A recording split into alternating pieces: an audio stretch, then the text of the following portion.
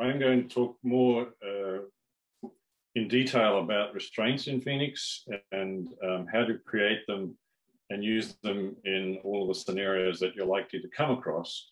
Some of this works for both X-ray and cryo, but this is specifically designed for the cryo user at this point.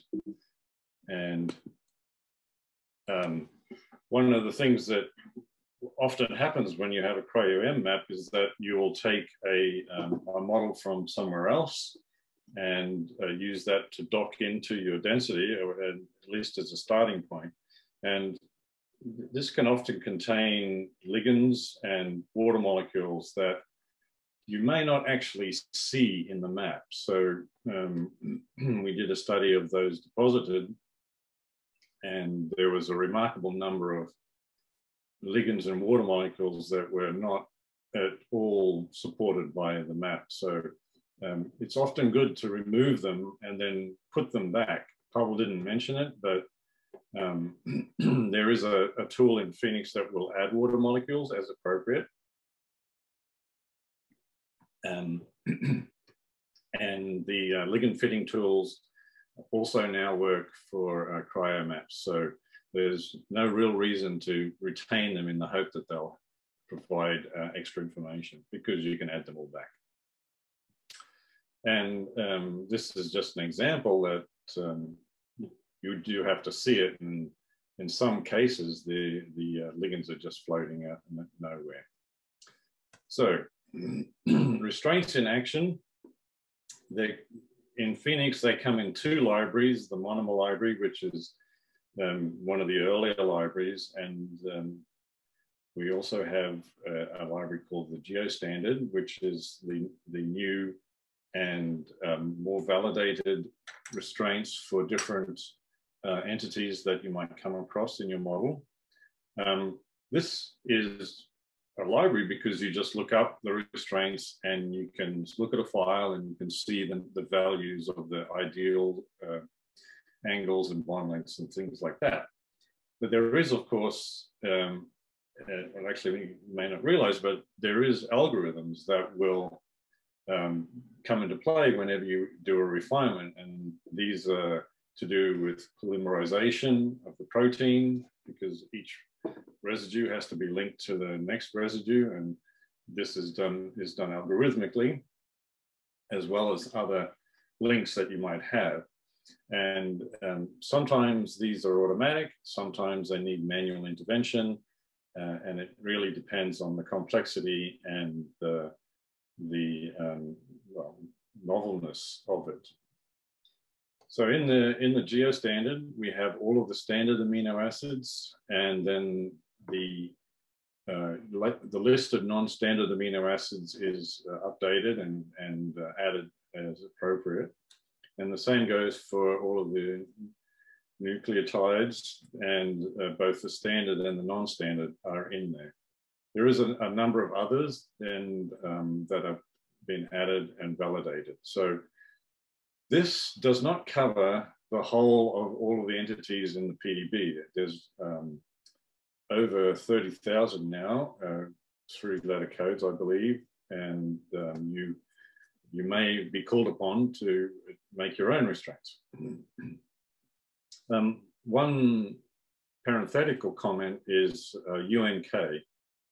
UNK is the 3-letter code that is known as the unknown amino acid. And if you look at it, you'll realize that it's a specific set of atoms that the PDB has designated as UNK. And if you have a UNK in your model, you can't just make it anything. You have to make it a subset of these atoms because the restraints are looking for these atoms, and you need to comply. So UNK isn't exactly unknown; it's a placeholder, and you can only go out as far as C gamma in the side chain there. So you can put it in if you don't know what's there, but technically, you know, from a programmatic point of view, it is a specific entity. Pavel mentioned this, and I'm going to mention it again. The CIF stands for crystallographic information file, and the MMCIF is the macromolecular CIF. But the problem is that this format is becoming used for all sorts of information that you will come across. So the model, there is an MMCIF format for model files. There's an MMCIF format for data files. And there's also, in the ligands area, there's two different formats. There's two different files that have two different pieces of information in it. They're both CIF format, and one is just the information about what this entity is. And PDB provides those for you. You can download those for any 3-letter code that you might be interested in, but it is not restraints. It might be in the right format, but it doesn't have all of the information that you need. And because CIF is basically a keyword field setup, the information in the information CIF is very similar to the restraints CIF, but it's not the same. So that is leading to some confusion.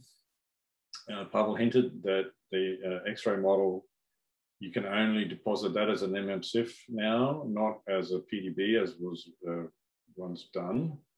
And this is coming the way of cryo-EM too, because the models are so large and they need to be able to be deposited. And so MMCIF is exactly that format. And you need to not be confused, because if you say I need a CIF file, you have to know really what that is. And the confusion often arises because one of the first kinds of files that turned into CIF was the restraints files. And people have made that a synonym for restraints files, but it's not at this point. So what are restraints? And I'm speaking more specifically about covalent restraints, and they define how long a bond is and how what the ideal value for an angle and dihedral. And then there's also other less chemically intuitive things like chirals and planes. You know what they are, but they're not an internal coordinate in the true chemical sense. And they must be weighted against the experimental information. So in the situation where you have good experimental information, you don't need so many restraints. And in the case of bad or low resolution information, you need to use more restraints. In Phenix, this is the overview of the tools that we have. Elbow is the workbench, as given by its name. It has all of the tools that you need to do lots of different things with regards to ligand building and optimizing. Ready Set is designed to help you go from your model to be able to do a refinement, and it uses Elbow as needed to create restraints and do several other things that you may or may not need for your particular model. Now, of course, you may know more about the ligand that you're talking about, or even the entity. It doesn't have to be a novel ligand, but if you have more knowledge, you can actually edit these restraints using a graphical user interface known as REAL, and it is very handy to adjust some of the restraints that are generated, or even the restraints that are shipped with Phenix. So the usual procedure is to generate the restraints and then fit your ligand into the density. This saves you on a couple of things. One, is that the atom names and match between what you're fitting into the density in your model and the restraints are helpful in fitting that ligand into the density. Now, ideally, you should do this separately and check that the restraints are good, but that's not always the case. So that elbow tries to do the right thing and makes it flexible and easy to do these things. And you have to have some sort of chemical input, and then you can get the restraints in CIF, and you also get Cartesian coordinates in the PDB format, so you can do your refinement. But sometimes you do, if you go the way of ready set, you're not checking them beforehand, and you can be you can be okay that way. But as soon as you see a problem in the validation, you might have to go back and take care of that. Now, the inputs to elbow have a number of different types that you can use. And I've already mentioned the three-letter code that designates the known entities that the PDB is aware of, like ATP, or heme is HEM, or depending on the different kind of heme group. That three-letter code, you can specify that three-letter code, and it will point to a CIF file. Now, that CIF file is actually the information CIF that I mentioned earlier, and that has all of the information needed to generate the internal topology of a ligand. There are other formats that you can use, like a smile string, which is a great way of finding, if you can't find the three-letter code, I recommend finding the three-letter code first, because that is really the way that the PDB understands, and you will be taking great advantage of that information. But if you have a new thing, you can often go to a search engine and type in the name of that molecule and find the smile string. It's a very common way of pointing out what chemical information about a ligand. There are other entities, and you'll see on the left, I have listed PDB, which is in point of fact, quite a poor chemical format, because you don't have to have bonds specified, and which means that you have to use proximity as a surrogate for bonds. And it also doesn't have to have bond orders, which, if you don't have hydrogens in your input, can lead to ambiguity in the generation of your ligand. So it's always best to get as much information as you can, and the old adage, garbage in, garbage out. If you don't know what you want, then you don't know what you're going to get. So this will then generate three-dimensional geometry, and that information can be used to construct bonds and angles, etc. And then elbow by default will create a three-dimensional optimized geometry using a very simple force field of my own invention. Nothing exciting there, but once the hydrogens are added, you can use an internal AM1 geometry optimization. It's a semi-empirical method that can be used to improve the geometry and therefore the restraints. I didn't put it in this slide, but you can also plug into several other third-party quantum chemical program packages, and also Mogul, which is a very useful both for validation of geometries, because it uses the small molecule database that was developed over a long period of time to check whether the bonds and angles are in reasonable ranges. So this is actually pointing out that sure, you can have chemical input, and then you can create the restraints. You can also send that to a program that I call Ready Set, because it helps you get ready for your refinement. But you can also let Ready Set do everything based on the 3-letter code. So often that will do the right thing for you. What does Ready Set do? Well, it adds hydrogens to the entire model, including protein, by using Reduce, which is a package from the Richardson group. And it also adds hydrogens to ligands using ELBO, because ELBO knows these things. It creates the restraints, so it knows how to add hydrogens to the ligands. It will also optionally add hydrogens to water, which is deuteriums, which is more for neutron refinement and very high resolution package,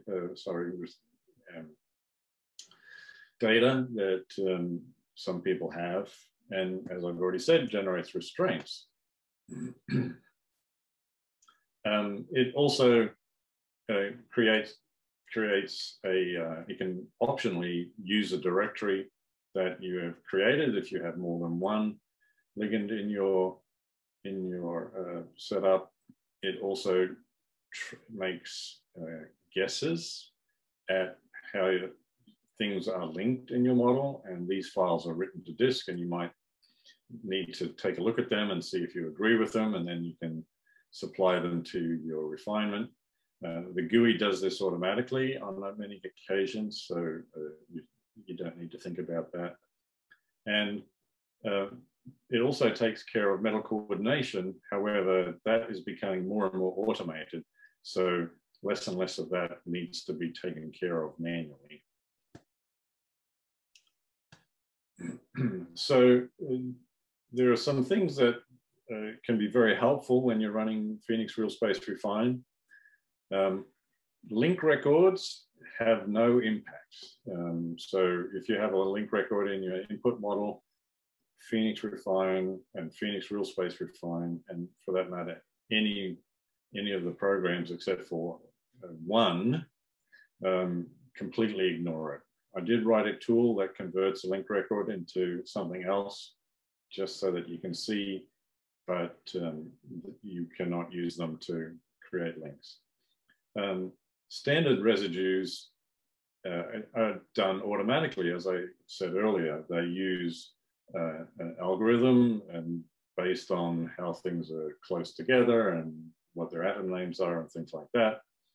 But there are other things that you might be interested in linking as well. So for instance, covalent ligands, they're actually done automatically now. That default has been set to true. Carbohydrates can be very complicated, but they have now been, to a large degree, done automatically. So if you have your carbohydrates positioned appropriately, they should be linked. And as I said earlier, metal ions are becoming more and more automatic. Doesn't mean you shouldn't check, but the refinement of metal ions has improved recently. And of course, the same goes for nucleic acids. RNA and DNA have bonding between each of the entities. But there's also additional stuff that has been written to take care of the base pair hydrogen bonding, base pair planarity, which is between two base pairs, and base pair stacking, which is has been called by Oleg and Pavel by parallelity.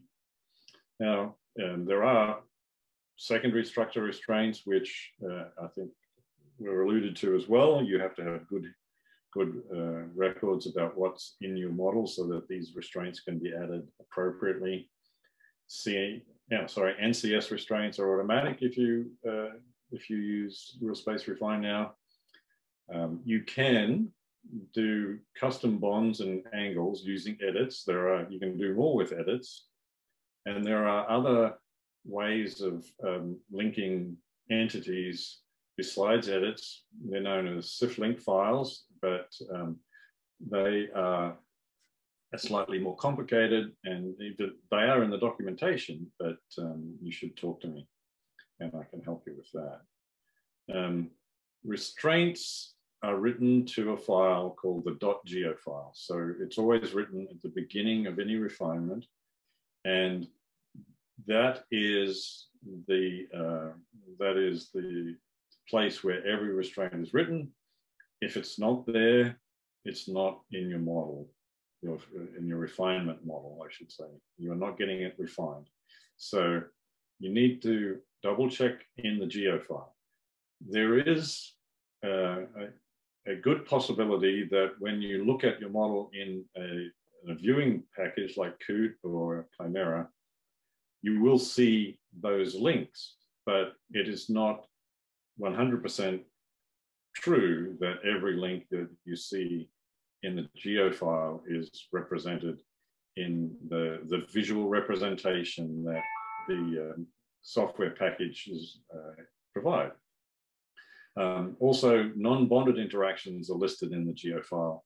This can be very helpful to see what is close by, and because it's listed in order of distance, you can see the very close contacts if that's what you need.